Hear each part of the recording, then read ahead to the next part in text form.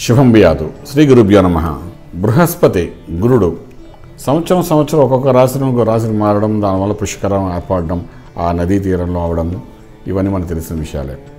So అందులో భాగంగా ధనురాశిలో ప్రవేశించడం, దానివల్ల బ్రహ్మపుత్ర నది పుష్కరాలు ఆరంభమయ్యాయి. మన నవంబర్ 5 నుండి 16వ తారీఖు వరకు 11 రోజులు పుష్కర స్నానాలు అందరూ వెళ్ళి చేసుకుని వచ్చారు, సరిపోయింది. ఇప్పుడు గురువు అక్కడ కూర్చున్నాడు, అక్కడ ఏడాది కాలం ఉంటాడు. ఉన్నప్పుడు ఏ రాశి వారికి ఎటువంటి ఫలితాన్ని ఇస్తాడు, ఇండివిజువల్గా గురువు ఇచ్చే ఫలితం గురించి మనం మాట్లాడుకుందాము. తర్వాత మిగిలిన రాశి గురించి మనం మాట్లాడుకోవచ్చు. మేషరాశి వారికి మనం తీసుకుందాం. మేషరాశి వారి విషయంకి వచ్చినప్పుడు గురుడు ఎప్పుడైతే అక్కడ ఉన్నాడో భాగ్యస్థానం అయిపోయింది. సో భాగ్యము అంటే అక్కడ నుండి మేషరాశిని చూస్తాడు కూడా వాడు. అక్కడ నుండి ధనురాశి నుండి మేషరాశిని చూస్తాడు వాడు. సో ధనురాశి నుండి ఎప్పుడైతే మేషరాశిని చూస్తున్నాడో వాళ్ళకి అది బెనిఫిట్ ఇస్తాడు అనమాట. అంటే గత కొంతకాలంగా ఆ గురువు అష్టంలో ఉండడం వల్ల పెట్టిన కష్టాల నుండి బయటపెట్టడము, ఇల్లు కొనడానికి, ఇల్లు వాకిలి కొనడానికి, శుభకార్యం చేయడానికి, శుభమైన పనులు చేయడానికి, వీటన్నిటికీ ఆ గురువు యొక్క అనుగ్రహం అనేది మనకు కనిపిస్తుంది అనమాట. అప్పటి వరకు లాస్ట్ ఇయర్ వరకు మనం చేయాలనుకున్న చేయలేని పనులు ఏవైతే ఉన్నాయో, అమ్మాయికి వివాహం చేయాలనుకున్నాం, కుదరలేదు, అవకాశం కలిగేది. తండ్రిగా మీరు మేషరాశి వారు అయితే డెఫినెట్గా మీ అమ్మాయికి ఆ అదృష్టాన్ని కలిగిస్తారు. అలాగే పిల్లడు చదువుకుంటున్నాడు, అనుకున్న చదువుకు వెళ్ళైపోయాడు అనుకున్నాం, వాడు పీజీ చేయాలనుకుంటాడు, లేకపోతే ఎంఎస్ చేయడానికి అమెరికా వెళ్ళాలనుకుంటాడు, అది కుదరలేదు. మీ 9th హౌస్లోకి గురుడు రాగానే ఆటోమేటిక్ అటువంటి అవకాశాన్ని మీకు కలిగిస్తాడు, మీ ద్వారా ఆ పని అయిపోతుందన్నమాట. ఇలాగా ఈ గురుడు 9th హౌస్ రావడం వల్ల మేషరాశి వారిలో ఉన్న వాళ్ళకి ఖచ్చితంగా ఒక పాజిటివ్ ఎనర్జీ ఇస్తాడు.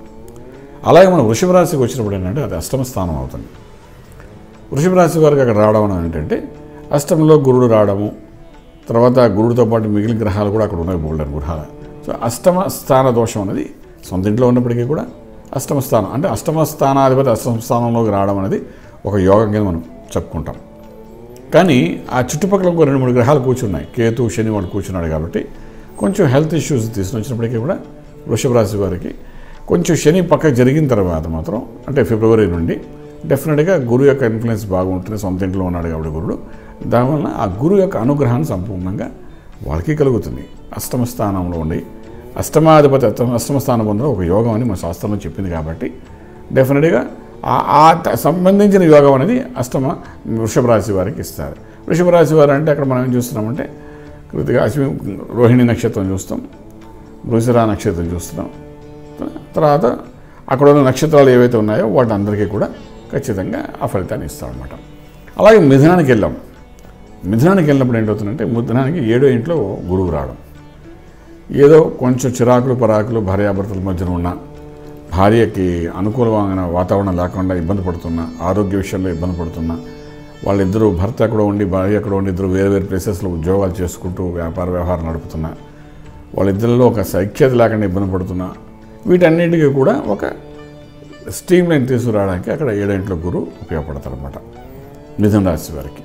అంతేనంటే ఫ్యామిలీ లైఫ్, పర్సనల్ లైఫ్లోని కొంచెం మంచి ఇంపాక్ట్ అనేది మిథున రాశి వారికి ఇస్తుంది. ఒక హ్యాపీనెస్, ఒక గుడ్ రిలేషన్షిప్ మెయింటైన్ చేయడం అని జరగడం, ఇవన్నీ కూడా తీసుకురావడానికి అవకాశం 7వ ఇంట్లోకి రావడం జరుగుతుందన్నమాట. సో ఈ రకంగా మేషము, వృషభం, మిథునం ఈ 3 రాశుల వారికి గురువు ధనురాశిలో ప్రవేశించడం వల్ల ఇటువంటి బెనిఫిట్స్ కనబడతాయి. వీళ్ళు ముగ్గురు మేషరాశి వారు చక్కగా మేధా దక్షిణామూర్తి మంత్ర సాధన చేసుకుంటే బాగుంటుంది. వృషభ రాశి వారికి అష్టంలో వాటితో పాటు ఇంకా 2 గ్రహాలు కూర్చున్నాయి కూడా అమ్మవారి యొక్క మంత్రాన్ని దుర్గా సప్తశతి పారాయణ చేసుకుంటే బాగుంటుంది. మిథున రాశి వారికి నారాయణ అష్టాక్షరి మహామంత్రం చేసుకుంటే సంవత్సరం పొడవునా బాగుంటుంది. ఈ విధంగా చేసుకుంటే ముందుకెళ్ళండి. 3 రాశి వారు గురువు యొక్క అనుగ్రహం సంపూర్ణం కలిగి రాజమార్గంలో రాజ్యం పొందగలుగుతారు. శుభం వ్యాధు.